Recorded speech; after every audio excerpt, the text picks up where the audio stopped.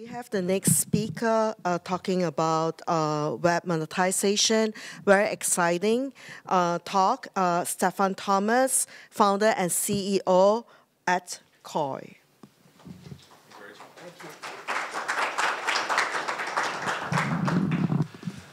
All right, thank you very much. Wow, so thank you so much to both Karen and Rachel for that amazing sort of lead-in. Couldn't have asked for a better setup for my talk. A lot of the things have been mentioned around ads or how monetization has been challenging, how payments have been challenging on the web is exactly what I'm planning to talk about. So very quickly, my name is Stefan Thomas. I am the founder and CEO of Coil. Before Coil was just started last year, I was the Chief Technology Officer at Ripple. Before that, I was a contributor to Bitcoin. I wrote the first JavaScript implementation of Bitcoin. I also worked a lot in Bitcoin advocacy and kind of getting the word out about cryptocurrency. I'm actually, since then become somewhat disillusioned in terms of like the role that cryptocurrency can play. I think it's still an important component, but there's just so much more that we need, and a lot of my focus has shifted away from cryptocurrency and more towards standardization and interoperability. And I'll talk about some of that today. So first of all, I want to start with an observation and a belief, which is today, if you look around you, pretty much all of you are going to have some kind of device on you right now that is connected to the internet. That device can talk to, as we heard, billions of websites around the world. You can get information from any one of those websites within seconds, and there's almost no friction associated with that. Unfortunately, I have to say almost no friction because there are still some countries that are censoring things like that, but in generally speaking, like technology-wise, we've solved that problem pretty much. However, when you look at payments, the story is quite a bit different. So I may have an account with one e-wallet in the US, but that doesn't mean I can suddenly send money to somebody in Kenya who has a mobile money account. And so those are still very much proprietary silos. And I always find that jarring as a web developer and somebody who works in open source software and so on. Every time I run into something to do with money or payments, suddenly I have to deal with proprietary APIs. Or if it's not proprietary, it might be something like a blockchain where it's still a very specific system or a very specific instance of a system that I'm interacting with. And so there are people that hold those tokens that are involved in those systems, and they are ultimately the owners of those entities. And so I almost look at a blockchain more as like a corporation of a different name than something truly open. And so I kind of think about like, what if payments worked a little bit more like the internet? What if there was a sort of a transactional layer that allows us to make payments regardless of which system we're on, that allows me as a developer to write an app regardless of what payment systems come out in the future, or which ones are faster, which ones my users want to use. Can we have something like the internet but for money? And so this is really how I feel like monetization on the web should work. Is you give me the data, you give me the search result, the article, the video, whatever the case may be, the application, and in exchange, I pay you. This shouldn't be that surprising because that's how we pay for everything else. If we go to the restaurant, it's not that after you have your meal, somebody comes up to you and says like, and now a message from our sponsors. No, you just pay for your meal. If you trying to leave the convenience store around the corner, it's not that they tell you about their new subscription model where you have to sign up to the convenience store and you get all your potato chips for free, but you have to pay a monthly fee. That would be equally ridiculous.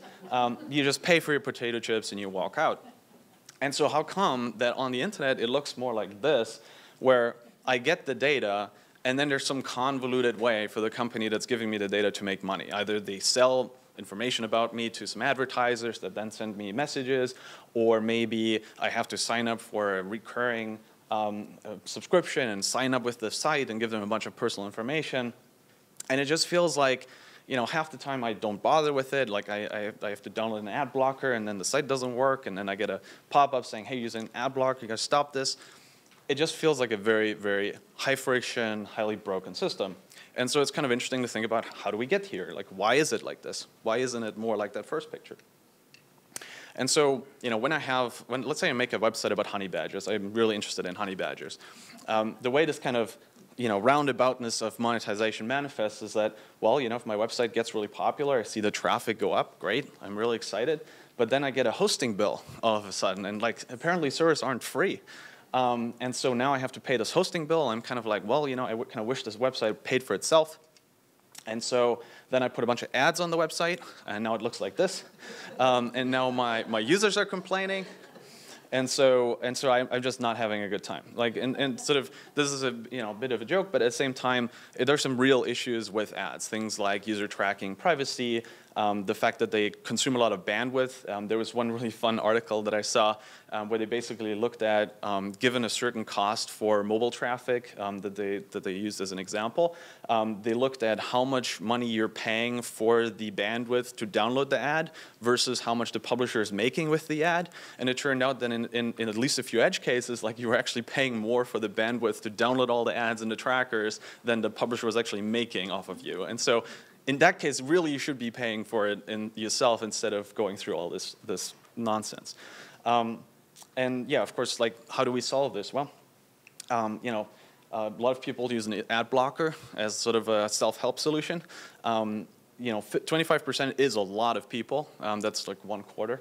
Okay, that's a bit obvious statement, but that number is growing, first of all. And then second of all, it's very uneven. So if you're a website that's catering to gamers, for example, some of the people we've talked to, they're seeing 60% ad block usage. In one case, we heard 80% ad block usage. And that's where it starts to get kind of hard to monetize your website purely on ads. And so people are looking for other solutions. And I kind of mentioned subscriptions already. They're taking off. They just crossed cable as the most popular way to access access video. And so it's kind of like, okay, well, maybe subscriptions are the answer. But of course, subscriptions are pretty high friction. I have to actually sign up for the subscription. And so now people are starting to get annoyed at that. And so I have to have a Netflix subscription. I have to, Disney Plus just came out. I have to have a Disney Plus subscription. And I'm going to have a Peacock subscription and a CBS All Access and 100 other subscriptions. And so eventually I'm going to get annoyed by that. And then also I have to manage all of that, right? Every time I stop watching a show, I have to unsubscribe. And if I forget that I'm paying a bunch of money for a thing that I don't use. So it's not really a great solution either. And one thing that's sort of very personal to me is that if I'm an individual web developer, I have no chance of competing with Disney Plus. People are going to sign up for Disney Plus. They're not going to sign up for my little app, unless I have this really hardcore set of fans that really need this app. And so there's a bunch of problems with this as well. So if you look at the actual HTTP spec, and that's really the foundation of the web, it's like, how do we request a website? It's one of the foundational technologies. And there is sort of this reference, which, unfortunately, I don't know enough about it, and I hope maybe somebody in the room knows more about it and can come up to me and tell me a little bit about the history. But if you look at it, it says, there's an error code, 402, that's reserved for future use. And we were kind of talking about thinking back to 1999. This is 1989, or HTTP 1, I think it's 1989. But basically, all the way 30 years ago, people have been thinking about their web should have some payments thing built in, and we'll just reserve this, and somebody will figure it out.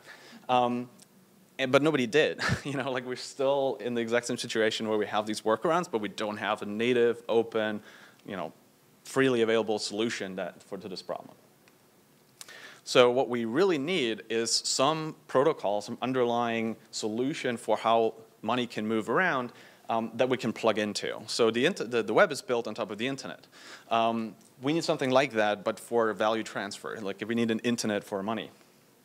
And so the question is, well, how do we do that? And that's the question that we asked ourselves 4 years ago when we started the Interledger community group. And Interledger, as the name implies, it's exactly that. It's trying to be an internet, but instead of moving data around, it's trying to be the internet working, but for ledgers, i.e. payments. And so we had a number of different meetups where we brought people together. We have about 300 plus members, making us the third largest community group at W3C. So there's clearly a lot of interest. And we kind of systematically worked on this problem for several years. And then last year we got to a point where some of the core protocols felt pretty stable. And so now we're kind of ready to actually apply this technology in practice. But I'll tell you a little bit about how it works. So without getting super into the weeds and super technical, just like the internet is a layered architecture, so is Interledger. Interledger is sort of built around this very minimal interoperability layer, which is called the Interledger protocol. And you can, if you're familiar with TCP/IP, that would be sort of the IP equivalent. And what it does is essentially it's designed to route little packets of money. So if I'm a company that's participating in this network, I might peer with other companies. We might send these little packets around, and all the packets have an amount. And so at the end of the month or in whatever cycle, we add up all the amounts, and then I send those other companies the real money that I owe them, or they send me the money that they owe me. And that's really all there is to it. We were actually investigating if we could, instead of inventing a new protocol, kind of extend the internet protocol, but you get into kind of fitting a square peg in a round hole. It didn't quite work that way, but we definitely took a lot of ideas from the sort of internet protocol stack. And what's really powerful about an abstraction layer is if I want to build an application, I can build it somewhere on top. So Stream would kind of be your TCP equivalent. So it solves some of the general problems you always run into when you're sending money over the Interledger network. Things like, what if a packet of money gets lost? I have to resend it. What if there's some congestion and I need to slow down? Things like that. And so just like TCP is the basis for a lot of applications on the internet, Stream is the basis for a lot of applications on Interledger. Or if I want something even easier, I can build on top of SPSP. Now that's kind of your, you could say, call it your HTTP equivalent, right? It's something that solves some common problems like how do I authenticate who I'm sending money to, and how do I make sure the money got there, and what if my payment gets interrupted and I need to restart it, and what if I need to exchange some metadata about the payment, and so on. But if I disagree with any of the design choices in SPSP and Stream, I don't have to throw out the entire stack. I can throw out that protocol and make my own version of Stream, or make a different protocol that still uses ILP. And so by making ILP this sort of very minimal standard, you create interoperability for financial applications. And so as a developer, if I build something and somebody comes up with a fancy new cryptocurrency or something totally new that we're not even contemplating right now, it could basically be built into these lower layers. So you can make an alternative to those lower layers, and so it would be able to, my application would still work on top of that, just like some app I wrote on top of TCP/IP 2 decades ago now works over Wi-Fi 6, which just came out. And so there's a couple of things that are kind of unique to Interledger if you're familiar with other kinds of payments. And so one of them is that, well, because of everything's sort of packetized and we're sending these little packets, we can do things in a continuous fashion. So rather than having to, pay 30 cents every time we do a payment, like it might be the case with credit card networks, I can send a very small increment of a payment, and I can do so continuously if I want to pay for some continuous process. Now, what could be an example of that? Well, it could be like a streaming video, for example. Like I'm watching a video, and I can, rather than paying ahead of time when I don't know if I'm going to watch the whole thing, or paying afterwards when the content provider doesn't know if I'm actually going to pay or not, I can pay while I'm watching it. And so there's none of those issues in terms of who pays first or what happens first. Another kind of quirk of that is that, well, if I want to do a larger payment, just like when I send a larger file over the internet, that file, or in this case the payment, will get split into smaller packets. And so this is like a whole process that happens. Now, I kind of want to explain a little bit of why that happens, because it is one of the things that is harder to wrap your head around when you first work with the protocol.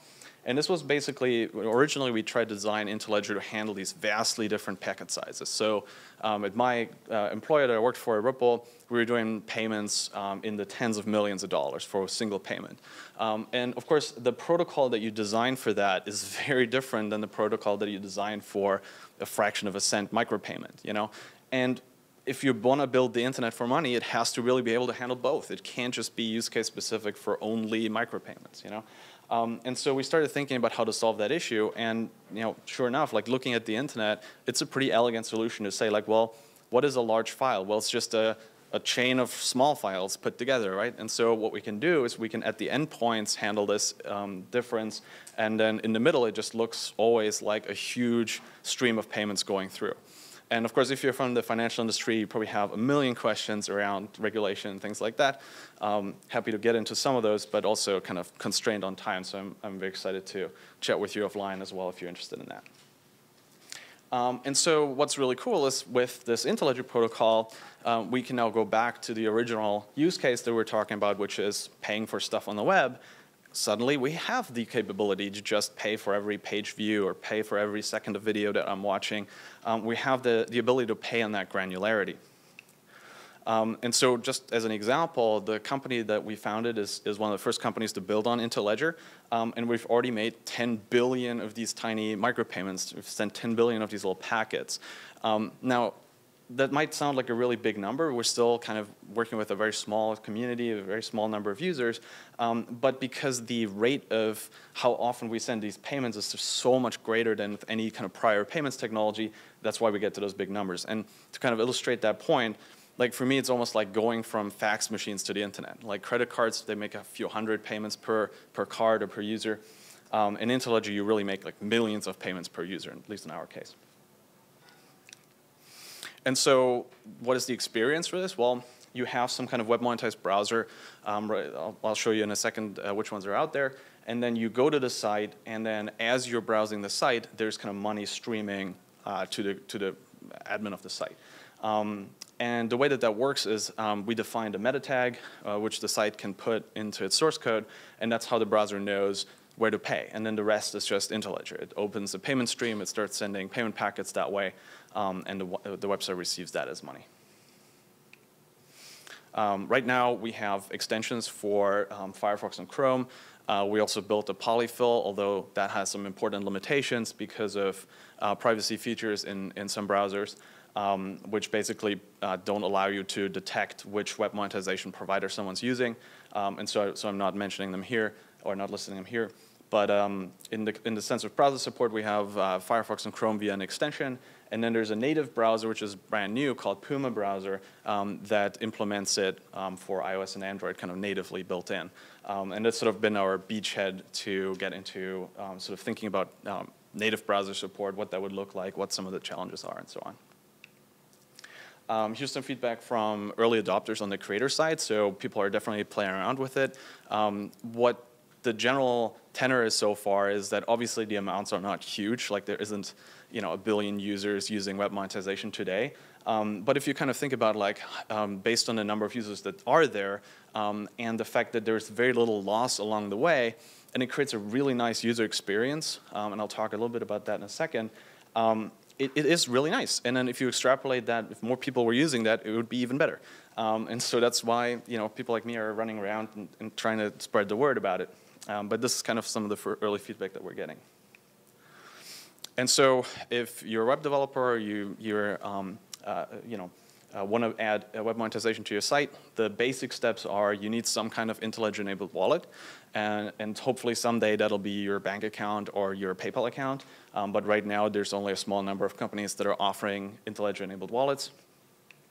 The second thing is you need to add that meta tag to your site. And the third, actually you're done. Those are the only steps. There is an optional third step, which is if users are paying you, you can actually give them some benefit. So you can reward them in some way. And that could be as simple as having a little thank you message. Hey, thanks for supporting the site. It could be some extra feature, like, hey, for instance, there's a site called Simmer.io, which is a site that hosts sort of web games, HTML5-based games, and they added web monetization. And if you're a web monetization user and you go to Simmer.io, there's an extra button, which is the distraction-free mode, where all the other interface goes away and you just see the game.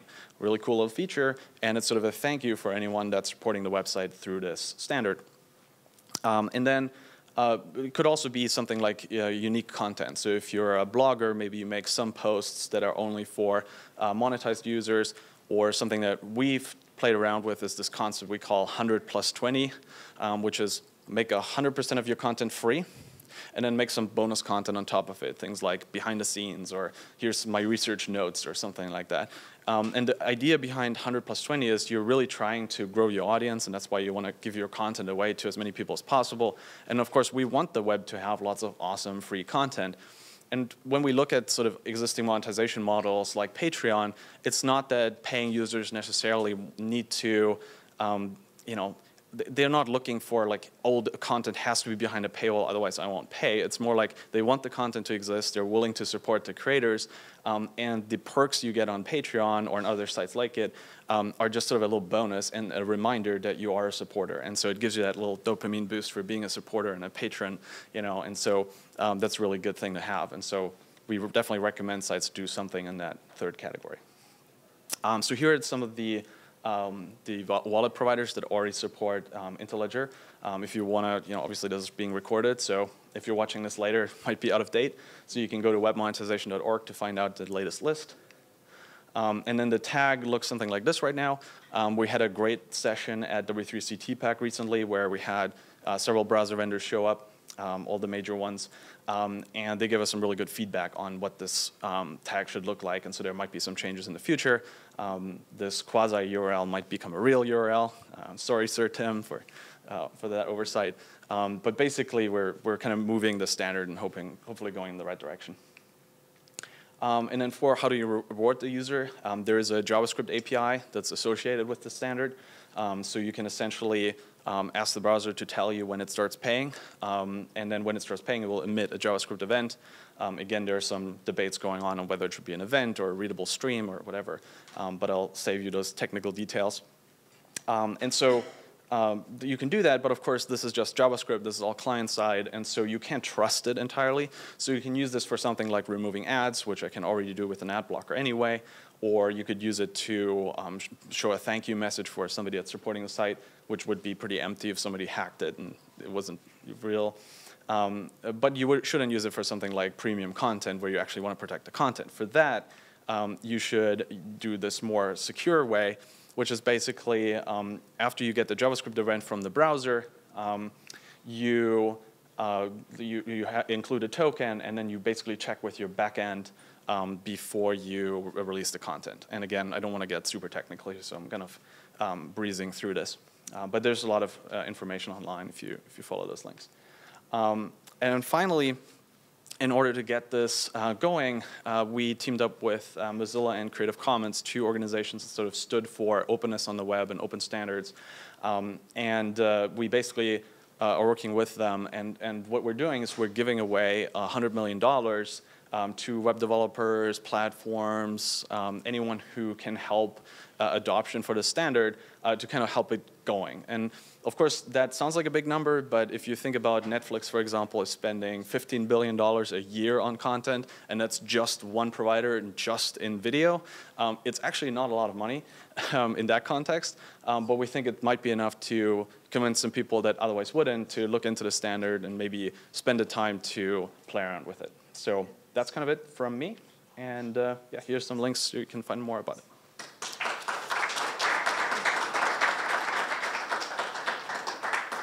Stefan, can you share your thoughts in terms of how it works, right? So I can see that, let's say, the way of the payment, maybe I'm understanding incorrectly. So if I'm, let's say, on a station, I'm on my laptop, I can see how that applies.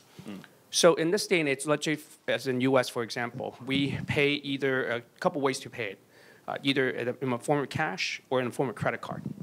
On service, it's very smooth, but it's on the back end, it's very clunky, right? So let's say if I'm going to transacting, if I'm going for a meal, how would your concept work as a regular commerce from that perspective? Yeah, great question. So just to make sure I understood it right, it's like how would like a retail payment work over something like Interledger?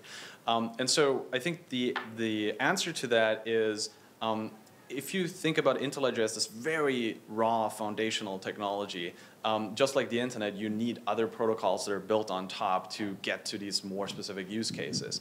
So for web monetization, we're using SPSP, which is a pretty simple protocol built on Interledger, but it still solves a lot of problems that we have to solve. Like one of them is you need to identify if you're paying the right person, and so we're using HTTPS for that. So there's kind of a HTTPS URL. We call that a payment pointer. Think of it like an email address for money. And so we resolve that payment pointer using HTTPS, and that gives us a cryptographic secret, and then that ties into the interledger layer. So there's a lot of stuff that needs to be built on top of just raw interledger. And so in the world of retail payments, I have a little bit of experience with that based on my attempts to get Bitcoin acceptance from merchants, or kind of going to merchants and like talking to them about what they need out of a payment protocol. One of the things we kept running into when we were doing Bitcoin payments was that Bitcoin is a pure push system, right? So every transaction, every time money moves, it has to be signed by the sender, and so you can't do something like put a hold on an account when you're getting a hotel room, or put your Bitcoin account in and then they charge you in a recurring way. If you do that, then you're no longer using true Bitcoin. You're using some OAuth thing or something built on top of it. And so now that we're kind of starting to design some of the retail payments protocols for Interledger, we're trying to learn from that experience. And so my colleague Adrian is very active in building some of those protocols. They have currently a very young, very new proposal they call OpenPay or OPay. And basically what it does is it's a protocol for payment negotiation and authorization, and it's designed for use cases like online e-tail, and then basically that could be a step towards true like brick and mortar retail in the future. So, as somebody who has a little bit of background in the payment industry, like I know how many problems need to be solved before we can go out to the store and pay with Interledger, but we're starting that process now. So if anyone's interested in getting involved, like Interledger Community Group is a great place to start, or interledger.org. There's also a forum on interledger.org, forum.interledger.org. So go ahead and check those venues out, and there's a lot more information on that. Can I ask a quick follow-up? Yes, of course. Just a quick follow-up. So if you look at, pretty amazing if you go to China. China literally has sort of what I call leapfrog a generation in terms of payment. Yeah. They still use credit card, but it's mostly non-credit card. Yeah. So it's really interesting how they use QR code and scan it. 2 years ago was my first time experiencing that. So I went to a small store, and even the street, people were begging for money. They use QR codes. Amazing society. Anyway, to make the story short, do you for many reasons? So I think last I checked, I think the China's digital payment system, I think it's 11 times bigger than the U.S.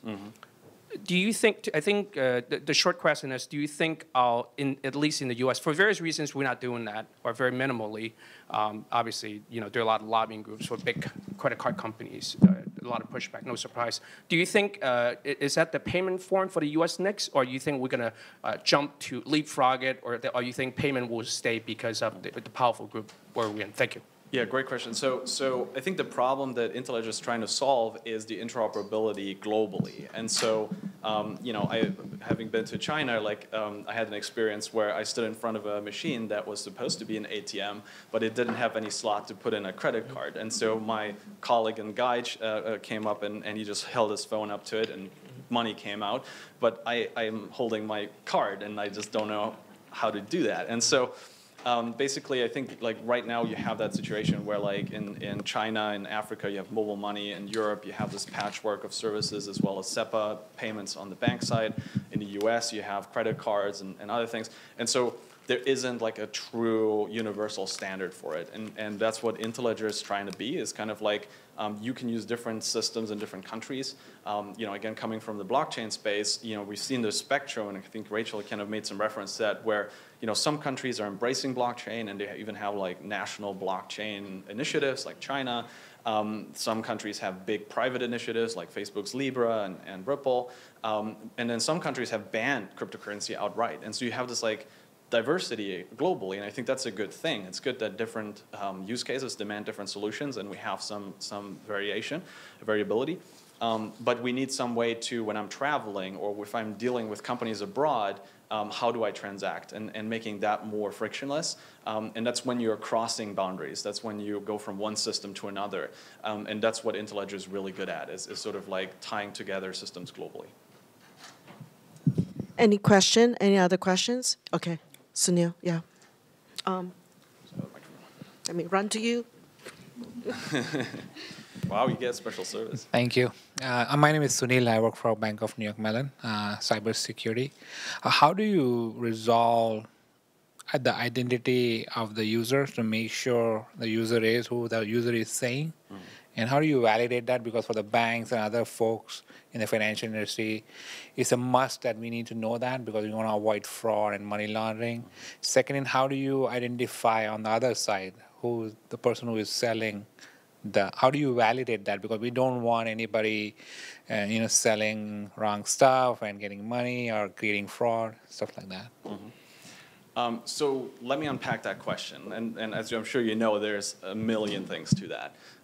So I'll try to touch on some of what I think the most important sub-points are within that question. So first of all, the way that you identify the merchant is generally speaking left up to the application layer protocol. So I can't answer it for IntelliJ in general, but only for the application layer protocols. And so in SPSP, the way it works is that the merchant has an HTTPS server, and so they, on their hopefully HTTPS-enabled website, when they initiate something like a payment request through Web Payments API, they provide that URL that is also HTTPS-enabled. And so when the browser resolves that URL and gets the actual payment details that then get passed to the IntelliJ layer, hopefully that all goes over TLS, basically HTTPS. And then in the IntelliJ layer, the way it works is that every packet has two phases. So in the first phase, we're sending the packet from the sender to the receiver. And then in the second phase, we're sending what we call a fulfillment that is going from the receiver back to the sender.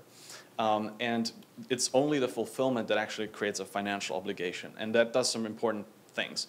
One of those things is that if a packet gets lost in the first phase, then no money is lost. You can just resend the packet, it will time out, and all the money will be returned. If it fails in the second phase, what happens is that whoever failed to forward it, so the router that failed to forward it, they now have an outgoing obligation they have to pay, and they don't have an incoming obligation to cover it. So they have a very strong incentive for that not to happen and make sure that their routers are as reliable as possible. And for the use case that you mentioned, which is identifying the right destination, well, this second packet or this fulfillment packet, it has the pre-image to a hash that was included in what we call the prepare packet, that first part. And so only the truly intended recipient can actually generate a fulfillment because only they know that pre-image. That is the one little piece of cryptography that we had to add as a dependency, but fortunately it's only symmetric hashes. It's not anything super fancy like elliptic curve crypto or any asymmetric crypto. And so that's why we felt relatively comfortable with it. We also think that it's quantum secure, so it'll be useful for quite a while. You also asked about how the user is identified. And so again, I have to break that down into several pieces. One is from a pure authentication standpoint in terms of is this person authorized to spend that money? The way that is handled is, if I recall that chart earlier with the, I won't pull it up right now, but basically the different layers. The bottom layer is the one that is responsible for authenticating the user. And so that's, again, a protocol that could change and evolve and get better without having to change IntelliJ protocol. Once we have IntelliJ protocol, it just assumes that the underlying layer has solved authentication somehow. And in the case of the protocol we're using at the moment called BTP, what we do is we use WebSockets and then basically the secure WebSockets, or WSS, and then an authentication packet that gets sent over to WSS. I think BTP is probably one of the protocols that also needs some work and will evolve to be better. But again, it's not, IntelliJ itself is not dependent on BTP. It could use any protocol underneath. Final point, sorry for the long-winded answer, but it's a big topic. There's also user authentication, which is more from a sort of regulatory or compliance perspective. So if you're sending a payment to a merchant, for example, there might be some rules, like the travel rule, where information about the user has to travel with the payment. And so in order to address those kinds of use cases, we believe that you can build that into the higher level protocol. So when you do the pre-negotiation for a payment, you include that information, whatever is required, based on the use case, which again could be very different. For example, when we do web monetization, we don't include any information because disclosing information about the user would be a huge privacy problem if it happens with every single website you go to. But then if you're sending $1 million, that kind of flips, and suddenly you have to identify who the user is. So that's kind of some examples of how we address those things. Thank you. We can have another one last question if there's any. Yes, one Okay, more great. question. I'm Sandeep from Citigroup. The question relates to, in terms of the launch of your platform, what do you believe are the next steps for essentially a broad-based adoption and commercialization? Yeah, great question. So from our perspective, there are a lot of independent platforms out there, and a lot of them either have a subscription already or they're thinking about launching one. And so what we're looking for right now is sites or platforms that either have a lot of reach, but not a lot of premium content that people would pay for. So they have a lot of users, but they don't have anything to sell them. And then platforms that have not very many users, but they have amazing content that nobody knows about. And the idea is that if you can get those parties, those platforms to adopt the standard, you're essentially bundling them together. You're saying like, hey, here's this subscription that you've learned about over here that gives you all these benefits over there. And so suddenly you're creating a much better value proposition for each of those platforms than what they would be able to do individually. So that's kind of our early strategy. One example for a platform on the reach side is Imager. So we invested in Imager this year. They have 300 million daily active users, one of the top 20 websites in the US. And so they're going to be able to reach a lot of people and tell them about web monetization. And so on the other side, we're talking to a number of partners that have really premium content. Again, like they want to get more users, they want to get more awareness about that content. And so we could essentially bundle that together and have a single value proposition. And from the user's perspective, it's kind of like, well, I might be browsing Imager one day, and it says like, hey, there's this new feature. It's like a premium version, and I can get premium benefits on Imager, depending on what those might be no ads, things like that. And then there are extra content and premium benefits I get on this list of other sites. And so that's kind of the idea, is to create a value proposition around a specific user using some of those early adopter platforms. Thank you very much. Thank you. Thank you, Stefan. Thanks a lot. Yeah.